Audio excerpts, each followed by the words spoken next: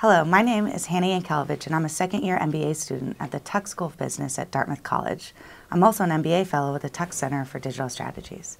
I'm pleased to welcome John Ginder, Manager of System Analytics and Environmental Sciences in Research and Advanced Engineering in Ford Motor Company. John, welcome to Tuck. It's great to have you here. Thank you very much. It's a pleasure to be here. Great. So this year our theme is big data, and I'd love to start with just hearing about what is big data to you. Certainly. As we all like to say, big data involves the three V's. So velocity, or the rate at which the data is produced, variety, and volume. And for us, it means a lot of different things, actually, because in the automotive industry, we have so many different data streams that are being generated either internal to the business or externally. We like to understand what they all are and use them to better serve our customers and better run our business. Oh, that's really interesting to hear. Thank you. So we know that Ford has been using big data in marketing and in product development. Can you give us some insight into sort of how you view big data in these areas? Sure. So we see at least 3 or 4 major thrust areas. There's an internal thrust areas around the data that we generate in the business back end. There are plant floor data potentially that a lot of which we would call data exhaust. You know, it's produced as we make our vehicles, but then it kind of falls on the floor. We don't use it. So we would ask ourselves, can we do a better job with that? And then there's external data sources as well. One, which is near and dear to our hearts, is the data that we generate on the vehicle. There's an estimate that about 25 gigabytes of data are produced every hour on some of our more advanced vehicles. So that's a lot of data. Of course, we don't use that all after the operations are completed on the vehicle, but we like to ask ourselves what other opportunities might we have there. And then sort of another source would be the data that exists out in the on the web that gives us more insight about what our customers are interested in, what features they might like, and what they don't like as well. So all those are interesting to us, and then we also are interested, of course, in the mashups or the combinations or correlations between those various data sources as well. That's great. I'd love to hear a little bit more about big data in the vehicle. Sure, absolutely. We know that this is exciting and very fast developing area. Sure. Can you give us some examples of what kind of data you guys are looking at as I'm driving down the street in my vehicle? Sure. The vehicle is essentially a closed loop control system with 40 or 50 different computer modules on board. So there are a lot of computations going on, everything from how the engine is operating, what the transmission is doing, what the environmental conditions are, what barometric pressure, humidity, temperature, to what the consumer is demanding or the driver is, he or she is driving down the road. So all of those represent opportunities, I think, for us, again, to better operate the vehicle, to optimize its performance, and ultimately to improve the experience for the driver and the passengers as well.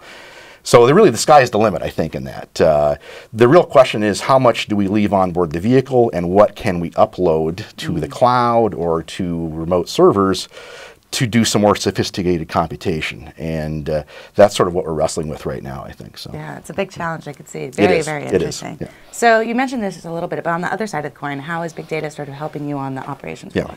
So certainly, we have a lot of data that tells us, how our vehicles are doing in the marketplace, what's selling, what isn't selling, and we use that data to make better recommendations of vehicle orders to our dealers, who are again an essential part of our business. We try to use big data to help inform about which features might be more popular with our consumers. Again, do they like the pink or do they like the purple? For a vehicle exterior color, for example.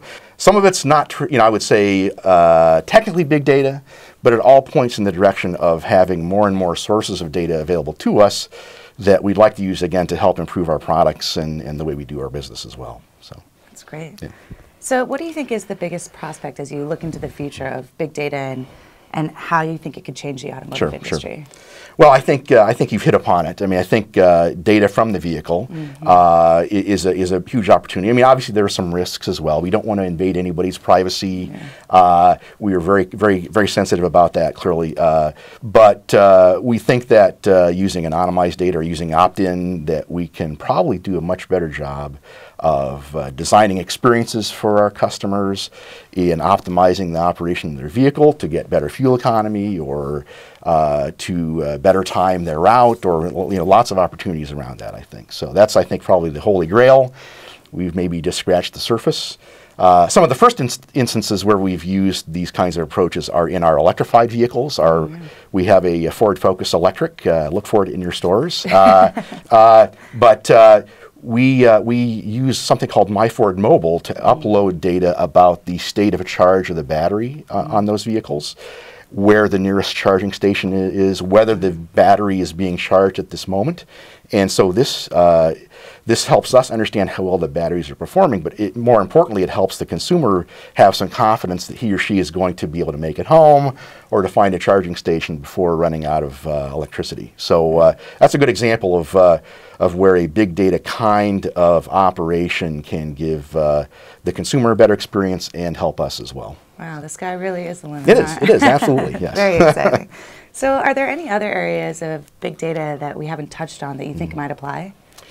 I think, as you were saying, we've just started to scratch the surface. I think what I'm really excited about and what I talk to my team about all the time is looking for those mashups or those correlations between these distinct data sources. I think we really could do a lot more there. For example, wedding plant floor data with warranty data, for example. Can we see some patterns early? Can we detect problems earlier? And can we do, say, prognostics or diagnostics to help our customers avoid problems again? Well, I would love that. Tell me what that little red light means. Okay. That would be really helpful. Yes. So do you see any limitations to big data in the automotive industry? Well, we're a traditional industry. We're over 100 years old now, so I think there are a lot of existing processes that we have to kind of shoehorn into. We have data centers that are running software that's 30 or 40 years old in some cases, so there are some legacy issues that can be a problem for us.